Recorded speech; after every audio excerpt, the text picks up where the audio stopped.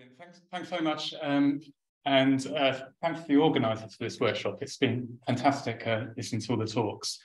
I've got a little bit of an easy task because survival extrapolation has been talked about by Chris and Daniel in the previous couple of talks, so I don't need to go through all the background again. But I'm going to be talking a bit about a post-estimation command called standsurv, which is embedded in the flexsurv package, and how we can use this post-estimation command to do survival extrapolation. And particularly, I'm going to be talking about excess hazards models and some of the potential benefits of using an excess hazard model. So I'd like to thank very much Chris Jackson, firstly for allowing this kind of functionality, this standsurv functionality, to be embedded in flexsurv, and also for the fantastic package that he's written. A lot of the commands that standsurv are really just wrapper functions around Chris's prediction tools. And I'd also need to acknowledge Paul Lambert from University of Leicester and Karolinska Institute, who has written a standsurv command for Stata, and which I've shamelessly borrowed a lot of the kind of functionality and translated it to R. So as I said, the background probably doesn't need to go into too much. Really, I'm talking about the setting, maybe when we have a cancer clinical trial, and we might have an overall survival curve that we want to extrapolate. And often the all-cause mortality is modelled using standard parametric distributions, and then those are used to extrapolate into the future to the time horizon of interest.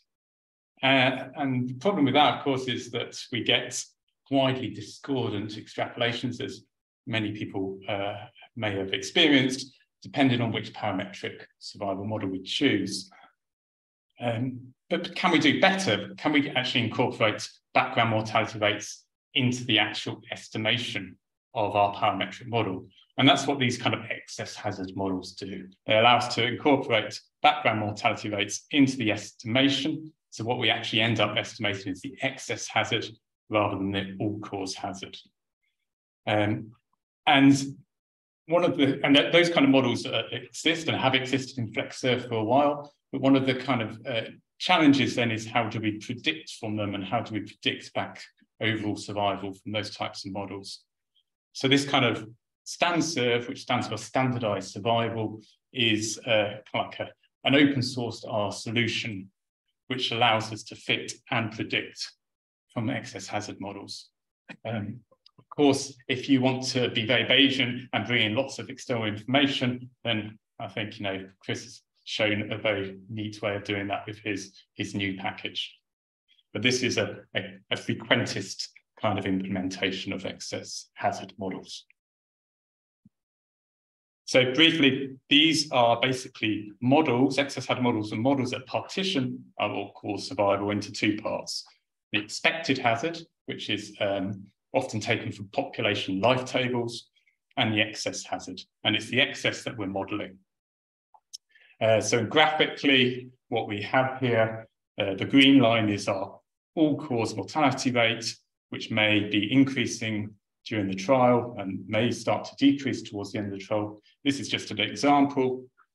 And then after a period of time, our all-cause rates might come back towards the general population rates, which are shown here in red. And the blue line is the excess, so it's just the difference between the two.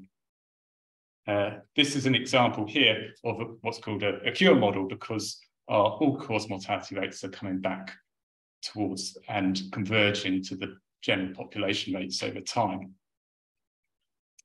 So one reason we might want to use these types of models is that the excess hazard function is a simpler function.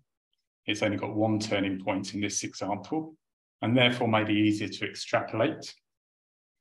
We also might want to use these models because it forces our all-cause mortality to always be above the general population rates. So they never go down below because the excess hazard can't be negative.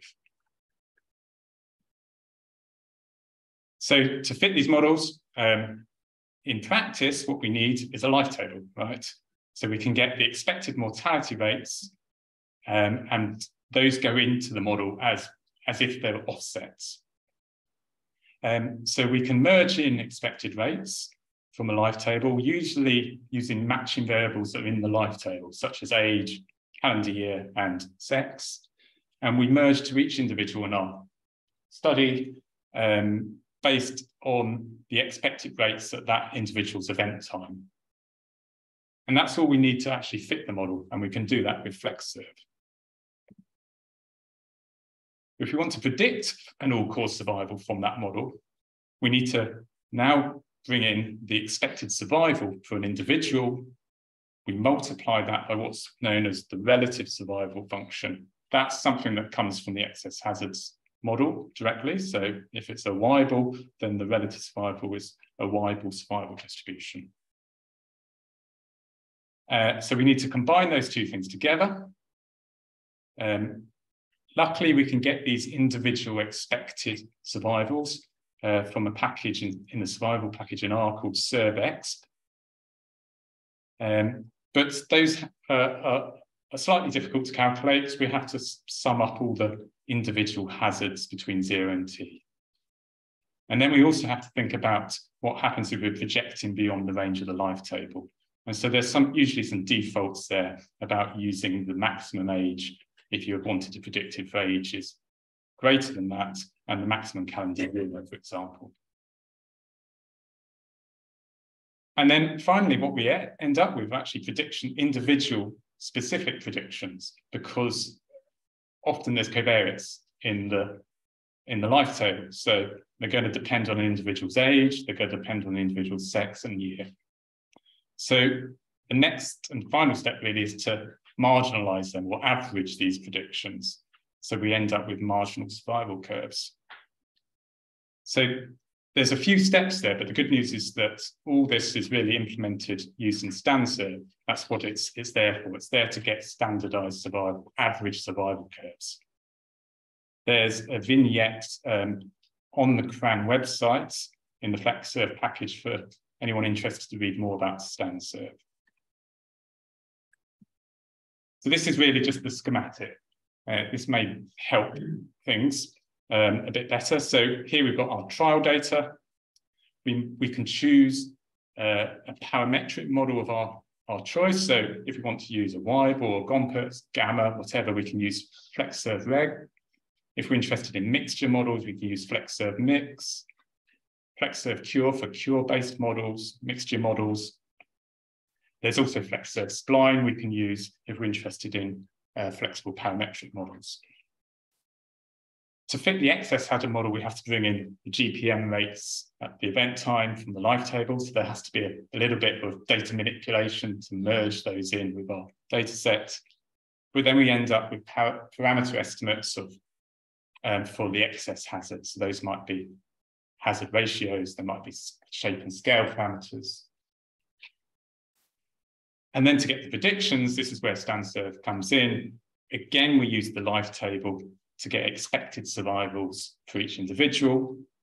And then standsurv averages all these things together. So these are the features really of standsurv. We get marginal survival, hazard, restricted mean survival metrics. We can also get the expected survivals population level that have been matched to our study population. We can do this either standard parametric models or in the excess hazard framework.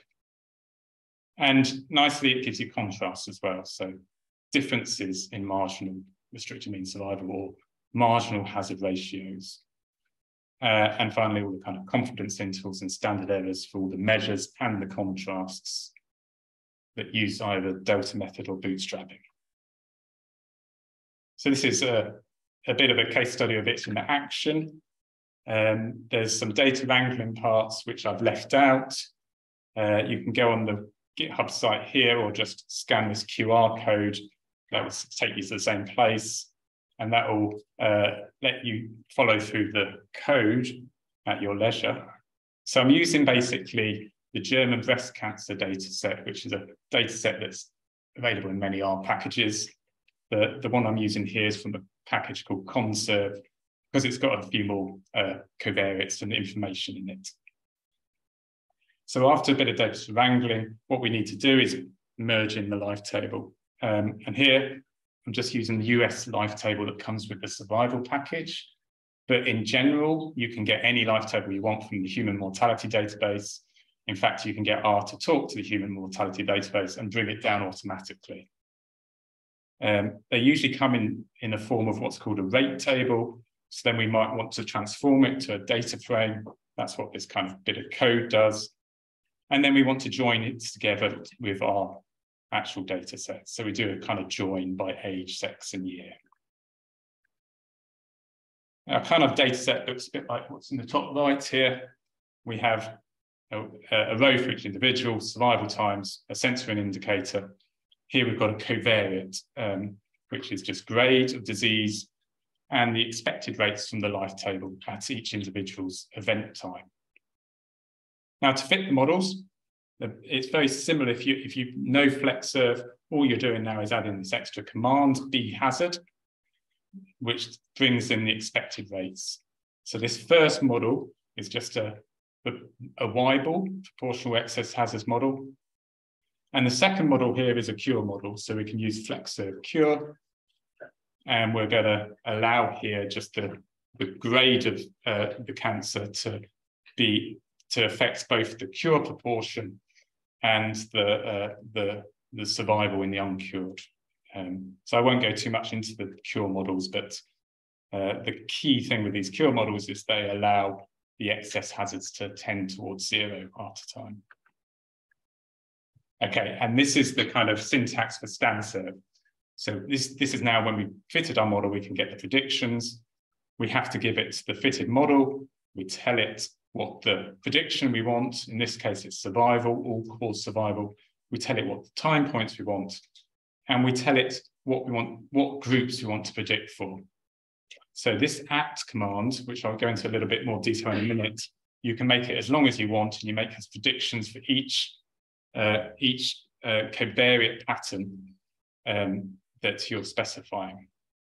And then finally, if we're predicting from an excess hazards model, we need to bring back in the rate table, the life table that we're using, and how we match it to our data set. So that's syntax is kind of like pretty generic, but once you've got that, you can get out all the predictions either as a data frame, or we can just plot them. So this is a plot. You can use expected equals true that then plots the expected survival. You can use confidence intervals equals true to get out confidence intervals. It's also a ggplot object, so you can add additional things onto it quite easily. So here, I'm just adding a step function, which is the Kaplan-Meier data. If we wanted the hazards out instead, we just do type equals hazard. This gives us our all-cause hazards functions. And we can see this is actually a cure model, so we can see our all-cause hazards are coming back down towards the expected rates after a period of time. And then if we do type equals RMST, we get out the restricted mean survival times.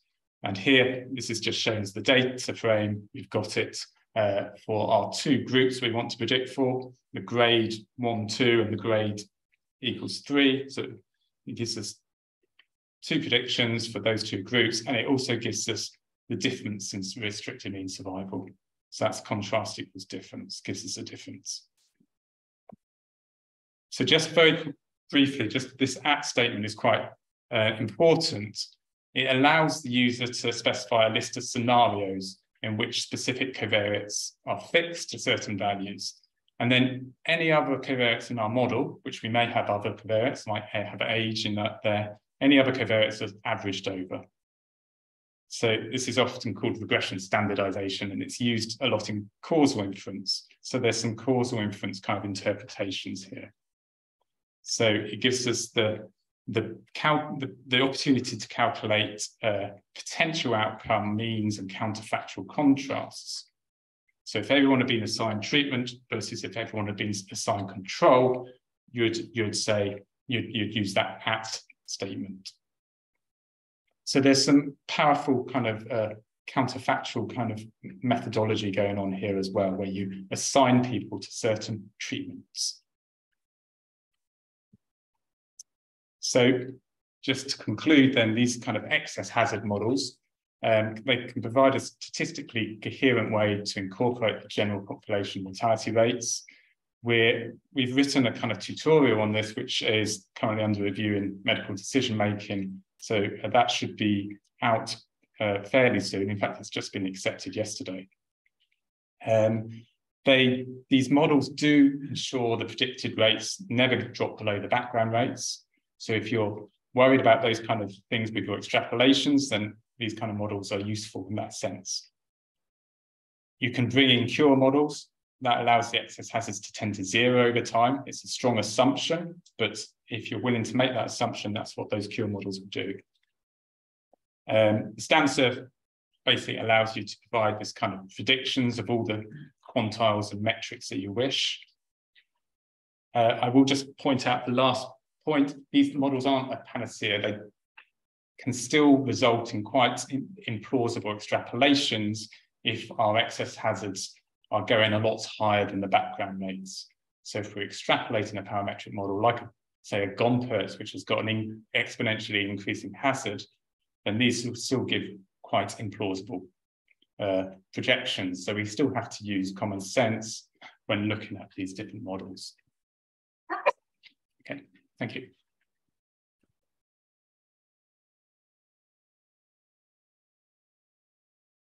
Thank you very much, Michael. I just want to open the floor for questions. Howard. Thanks, Mike. Really interesting to see. Have you considered the application to the case where you might have a long-term registry on the baseline hazard for one treatment, but then you'd have a meta-analysis or a network meta-analysis giving you hazard ratios for a new intervention, and then using that for the extrapolation? Because now your excess hazard model, you put a restriction that the excess hazard has to be positive, whereas a hazard ratio for a new treatment would you give you negative excess hazard? Well, the absolute excess hazards have to be positive, yes. But I suppose when you talk about treatment effects, you could bring in, for example, treatment effects from meta-analyses, as you say. The flexsurv doesn't necessarily allow you to bring in external data sources in a meta-analytic way. I suppose Christmas package, we heard before lunch, could do that.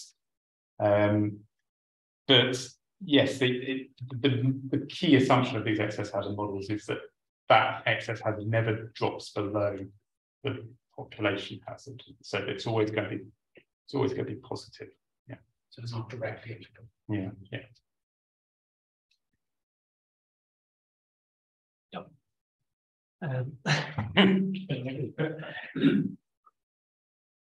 Cool. Does it have to be background mortality that you use? Because I can see one immediate application here is treatment weighting, where if you sort of say you've got an extrapolation for one, you're on a treatment for a period of time, but the effect will go away at 15, 20 years. Well, actually, if that can be set as a reference curve rather than general population, then I think that would be another application unless you tell me otherwise. It's a really good question. I don't think it does have to necessarily be background mortality rates. What you could bring in data sources, from registries if you felt that was where you wouldn't want your trial data to go below. It depends what you wanted your background rates to be. So if you wanted it to be general population mortality, then the excess has a different interpretation than if you were allowing those background rates to be a cancer registry, for example. But yes, I think there could be other sources of data. There's a question in the chat as well.